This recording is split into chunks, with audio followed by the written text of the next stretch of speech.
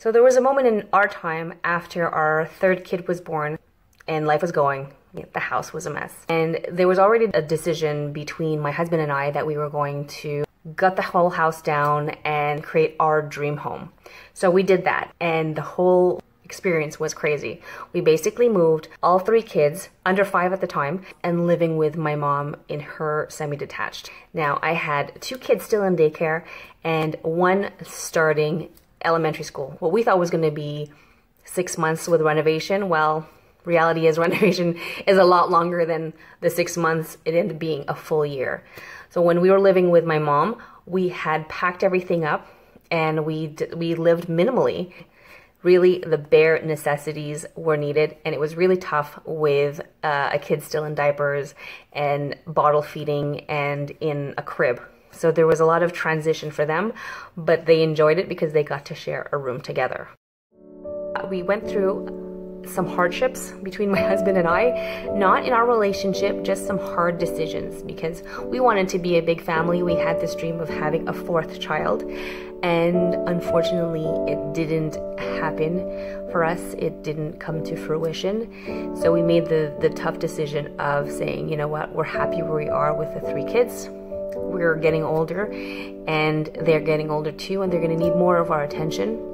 So we pretty much cut the decision on the 4th child and seriously minimized and downsized. I had to say goodbye to all the baby clothes that I was keeping, the playpens, the strollers, the travel system, everything. So it was very heartbreaking, bittersweet, and really, really hard. I can't say I did not shed any tears.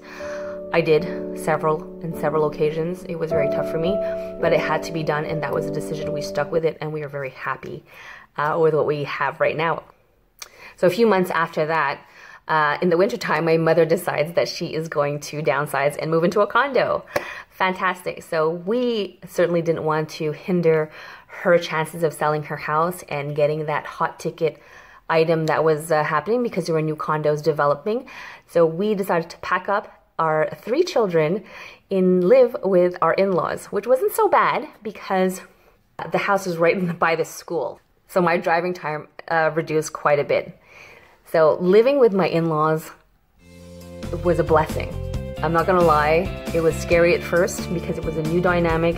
It was a new living situation for my children, and different elements that we're not used to, such as living with pets or living with my in-laws, period, you know. My children had so much fun seeing and enjoying and spending time with their grandparents, and I've learned so much from my mother-in-law. She's awesome, and she's such an ace organizer. So yes, she is one of my influences. I will not deny that. She's awesome, and I told her so many times.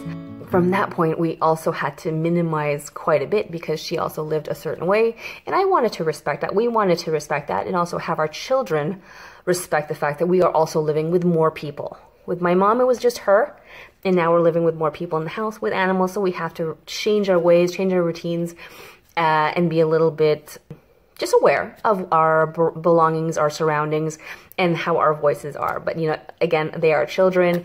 We can't contain them. And I'm pretty proud of what my husband and I were able to do. Now, at the same time, we had moved back into our in-laws. My mother had to downsize. So we're talking about a house that was 30 plus to 40-year-old house and belongings, I should say, 40 years of belongings that we had to downsize big time and go through all of my late father's things. So that was very difficult. She also had a timeline that she needed to get out because her house sold quickly. So that was quite an experience for all of us. I'm not talking about my children or anything like that, but for myself, my sister, my brother, there was a lot of things that we had to go through that was dug up from the past and fit pretty much a semi-detached house. 4-bedroom, 3-bath, 2 kitchens, down to a 1-bedroom condominium. And finally, a year later, we had our house ready. It was finally time to move back into our beautifully renovated modern home. And that was life-changing altogether. Not like the whole story wasn't, but this one really was. Because now we started off with a clean slate. We had a new kitchen, we had new drawers, and now we had to decide, how are we putting everything back in? And it was impossible to fit everything back in because our life was so different a year ago, and so were our children. And also, it was an opportunity for us to reevaluate, how exactly do we live? What is our lifestyle like? And putting everything back into these new drawers and new cabinets.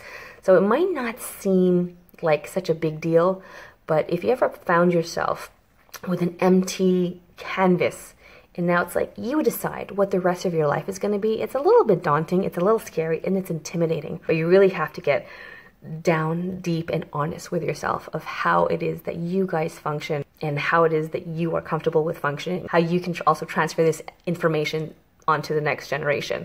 So a lot of pressure on us as moms.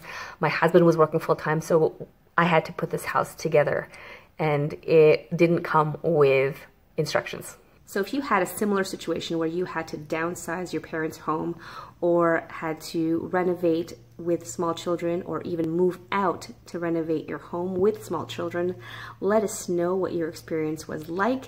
You never know, you might teach someone a trick or two. Have a great day, and I'll see you next week.